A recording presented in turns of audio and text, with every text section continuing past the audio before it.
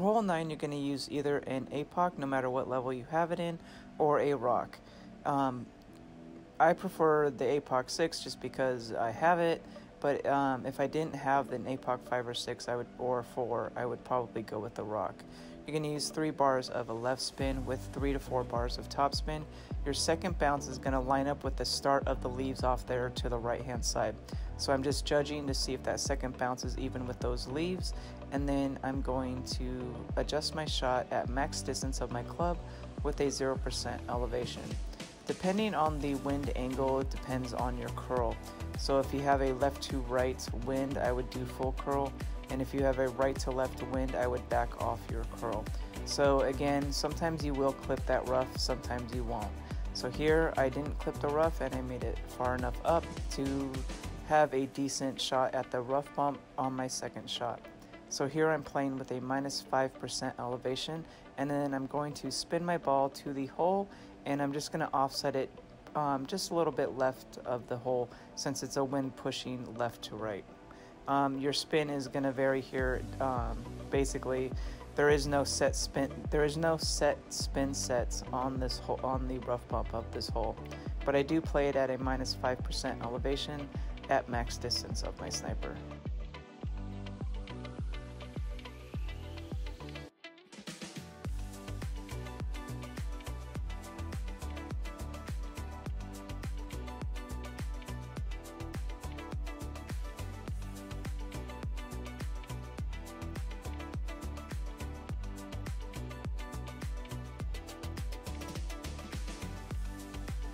So again, for the drive, you're going to do 3 bars of left spin with 3 to 4 bars of top spin, depending on how you would like to play this. Your second bounce is going to be even with the leaves off there to the right hand side, just as they start, and your ball guide is going to be just inside the rough on the fairway.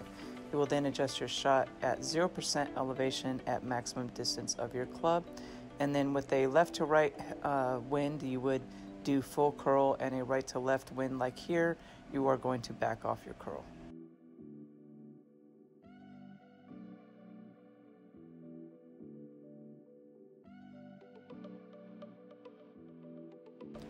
Since my ball clipped the rough, it put me at a shorter distance, so I will have to do a bounce over shot. So here we're going to do about 1 to 1.5 bars of top spin. You don't want to do too much because it will have a speed roll in a sense when it bounces over, so you need to be careful with that top spin. So here I'm just trying to judge where I think the ball is going to go. It's really hard with a glitchy ball guide with the bounce over shot, so just try and get it onto the green. I do play this at 1-to-1 or 1 wind per ring, or basically 0% max distance of your club.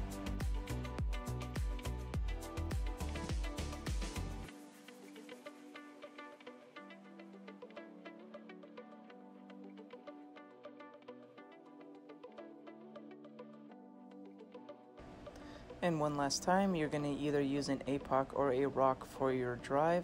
You're going to do 3 bars of left spin with 3 to 4 bars of top spin, depending on the wind.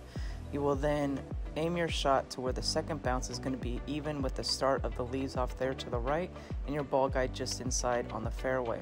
You will then adjust your shot at max distance of your club with a 0% elevation.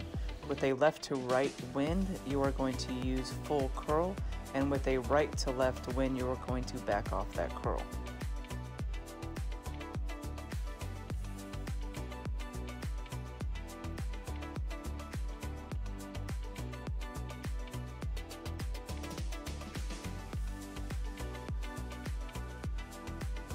For the second shot, you are going to use a minus 5% elevation if you are doing the rough bump. If you are doing the bounce over, just do a 0% elevation at max distance. So here again, I used too much top spin here, and so it kicked my ball further than I expected it. So you do want to leave it short of the hole in a tailwind. So yeah, I did way too much top spin here. But try and line up your ball guide just to the hole and to the left of the hole if it's a tailwind, and if it's a headwind, you will have to try and have it going past the hole. So again, I use minus 5% on this elevation at max distance. Just be wary of your topspin because I did way too much topspin for a tailwind.